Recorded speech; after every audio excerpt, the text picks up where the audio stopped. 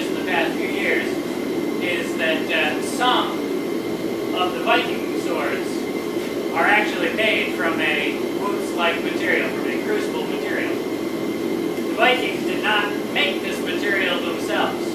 They actually imported it from Central Asia because at that time they had a trading route that went down the Volga River through Russia into the area of Iran, where they could easily get the material. And so there's an entire series of swords that are labeled the Ulfbert swords. They actually, it's written right on them. It's an inlay on the blade that are made from material that the Vikings imported from the Middle East.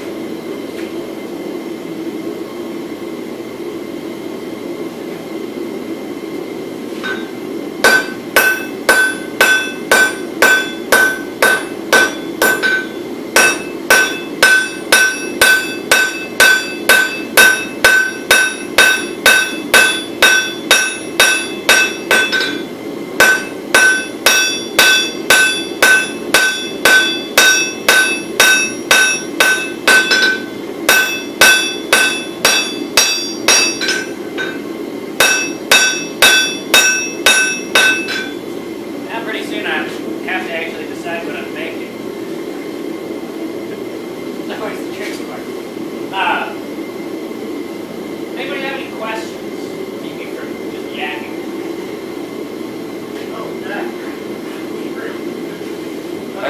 I actually saw that on YouTube. The Ulfbert. Oh, on Nova. They fairly recently did a program on Nova. Secrets of the Viking Sword. You gotta get a, label it something ridiculous. It's actually a pretty good show. I watched it.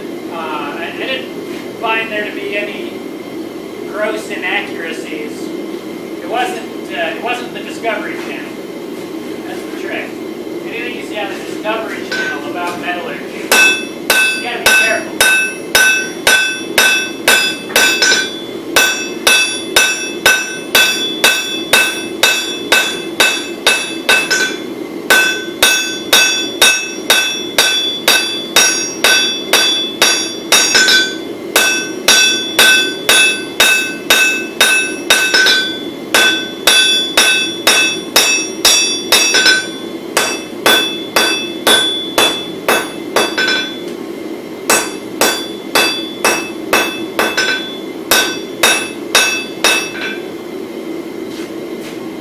So in heat treating wootz, the main thing is to avoid dissolving all your carbides. In heat treating normal steel, for the most part, you actually want to put all the carbon into solution. So, you'll bring up to austenizing temperature and soak at that temperature. Essentially for as long as it takes to dissolve all the carbides, put everything into solution.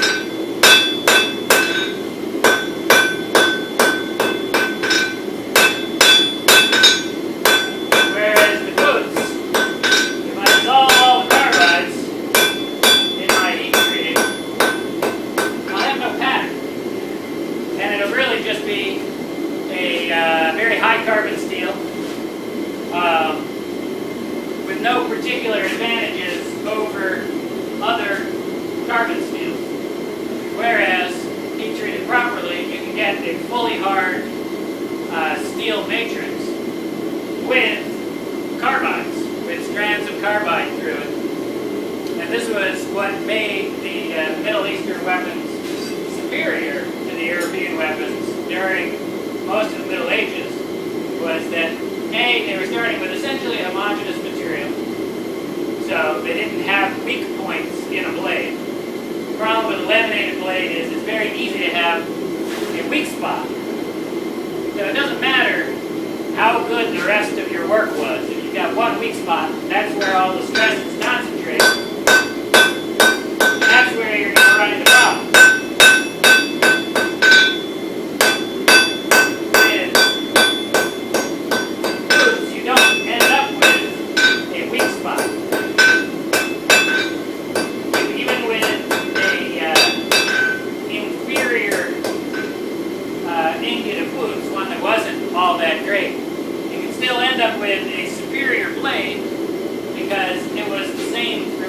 So that blade, when it flexes, will flex the same throughout. When you hit something, and you hit something that is resistant to the blow, those stresses of stopping so quickly are spread evenly throughout the blade.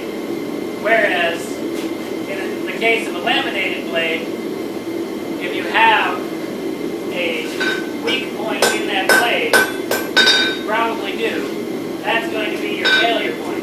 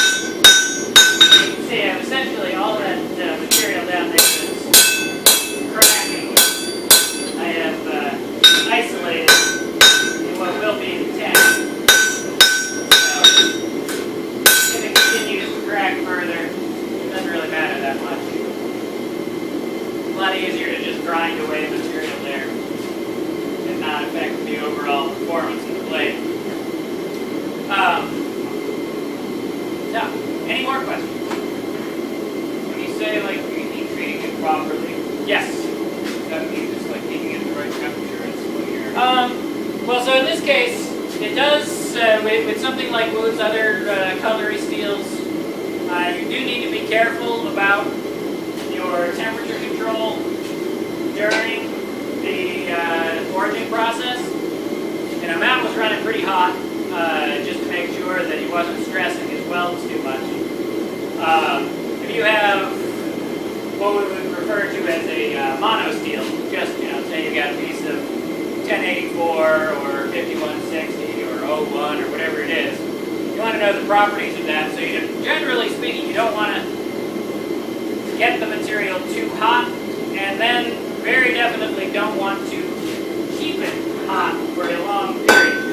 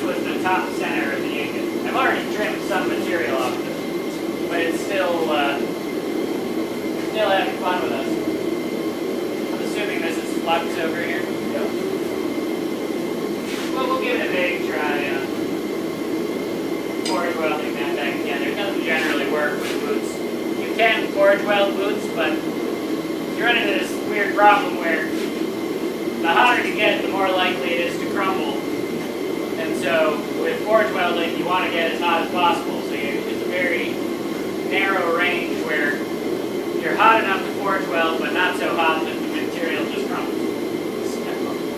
You can make your problems worse very quickly.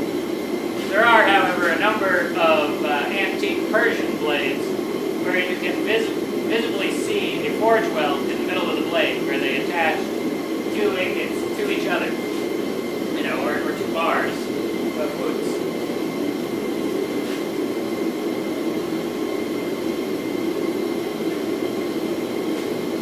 So that's just another moment.